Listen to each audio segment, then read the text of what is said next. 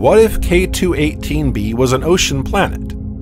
If so, the planet would be home to aquatic species, surely different from those found in our oceans. This extraterrestrial ocean could be deep and dense in such a way that even at high temperatures, the pressure would turn the deep water into ice.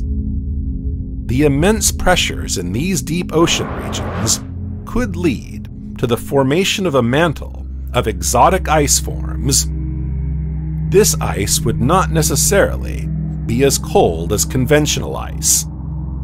If the planet is close enough to its star, as is the case with K2-18b, and the temperature and pressure at its surface are high enough for the water to reach its boiling point, the water would become a supercritical fluid and would not have a well-defined surface.